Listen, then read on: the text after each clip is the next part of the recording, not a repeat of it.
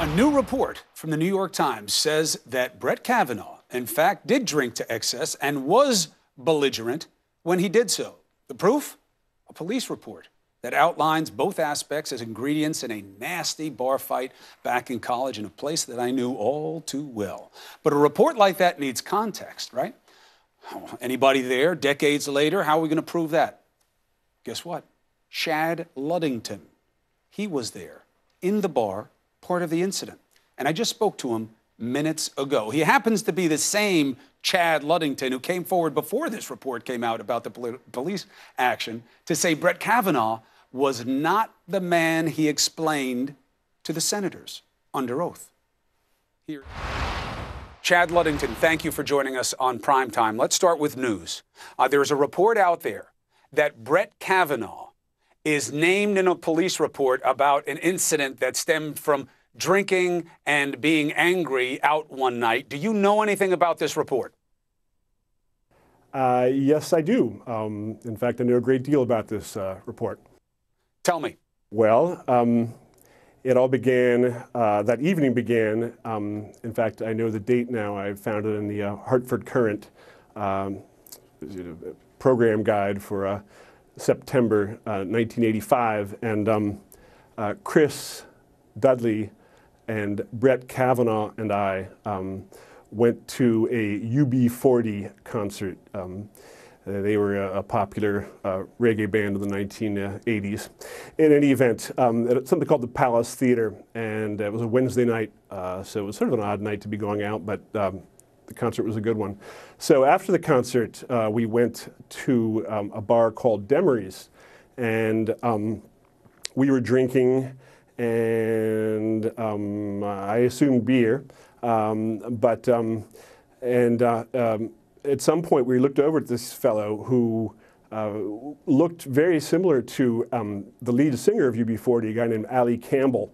And we kind of give him the eye, looking at this guy, and we're kind of asking, is that really him? Could he be here? And if so, we'll go introduce ourselves and say, great show, and maybe, share a beer with him, whatever. And, he saw us looking at him and didn't like the fact that we were looking at them. So he said something like, what the hell are you looking at? And I said, oh, we just thought you were the lead singer of UB40. And he said something fairly aggressive, frankly, I'm not, and screw off, or something to that degree. At that point, Brett took umbrage at this and threw his beer at the guy. I actually now found out from the report that it wasn't beer, that I had misremembered. It was ice cubes and whatever the drink was that he was drinking. I guess that is, we weren't drinking water, so it must have been some sort of mixed drink. The fellow, says, yeah, Brett said, fuck you, or something to that effect, and threw the ice at the guy. The guy, understandably, even though he had been aggressive in his response, found that was a little one step too far. So he took a swing at Brett, and then they were kind of, two guys fighting. That was all very quick. And then at that point, Chris Dudley, who had his drink in his hand, proceeded to smash it up against the guy's head. The melee went on very briefly. I don't know what Brett was doing exactly, but I was pulling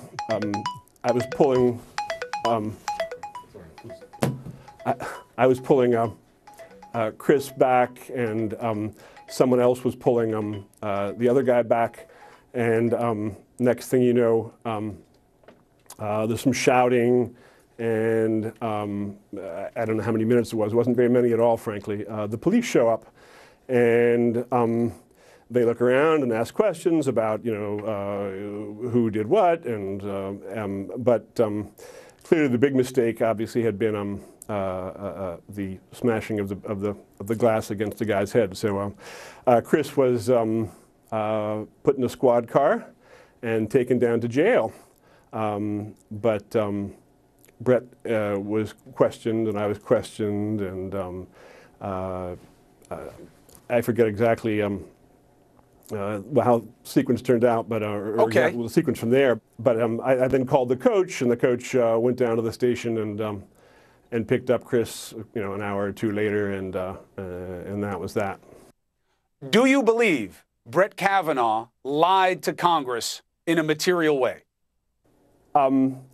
Yes, I believe that he lied and distorted and dissembled to the Senate Judiciary Committee. How? He obviously said that he obviously acknowledged drinking beer, but he also and he did say on occasion I had too much, and then he also on occasion others had too much. But for me, he never acknowledged that he got to the point that he might not actually remember something. And I find that very hard to believe, frankly. I find that impossible to believe, actually. Should it matter? That's not entirely up to me to decide, but I don't think that getting drunk in your college years should matter. No, I wouldn't be sitting here with a coat and tie on, probably, if that was going to restrict what happens to us the rest of our lives. But I do believe that it's fundamentally wrong, indeed illegal, to lie in front of the Senate Judiciary Committee. Did the FBI reach out to you? Yes, at the end of today, about 5 o'clock, a form showed up in my inbox that said, requested that I fill out the form with my testimony. And so my understanding from here is that I fill it out later tonight, telling the story that I just told you. They either call me in or they don't, but I'm happy to give that on oath. As I said, I'm not certain of all the different words that were said between people to start that fight, but the general tenor, I know absolutely. Let's talk about that for a second. You say this is the one specific example, which is obviously bolstered by the fact that it's in the news right now with an alleged report from the police recounting the same event as you remember it. Can you think of any other occasions where Brett Kavanaugh was drunk to the point where he probably couldn't have remembered what was going on, or was belligerent, or was tough on women? Well, remember, Chris, I was probably drinking too much of that time. It was a long time ago, but and I've also said it's not something I'm judging. Given that the whole claim is that was never the case, I would say I have some sort of picture images of Brett in a bar called Rudy's. That was I forget what name of the street was, but it was a popular late-night watering hole for many men, hard-drinking Yale men and women too. What I have is many memories of Brett, and again, many of them jovial and laughing, but also many aggressive too. So it's not as if it was all anger and and fisticuffs. It was, there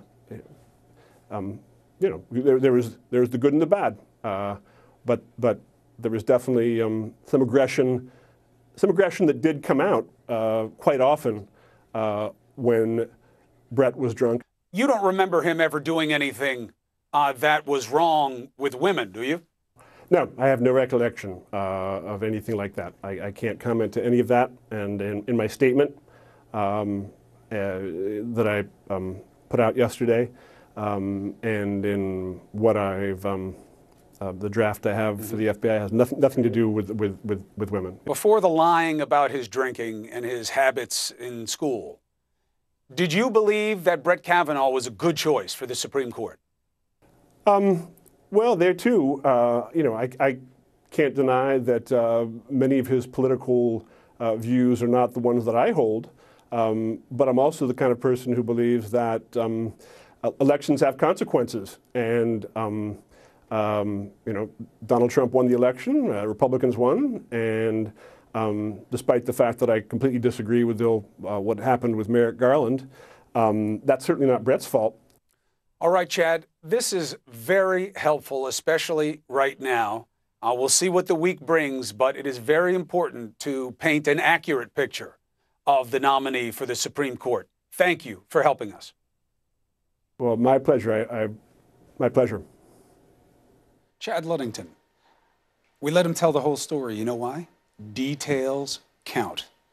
When somebody says they were there, you want to hear everything that they remember. Good, isolated event decades ago, but this all matters right now, and there are a lot of people kind of telling parts of the truth. But I'll tell you what, go online and Google the police report that the New York Times has, and take a look at how squarely it lines up with what Ludington just told you. So, what does it mean, what he just told you? Well, there's this central occupation right now of trying to discern how much it matters whether or not Kavanaugh told the truth about his habits. Well, he was under oath. Well, does that make it perjury? Maybe. Should it matter? Maybe. Both are debatable, and we will have a great debate about both next.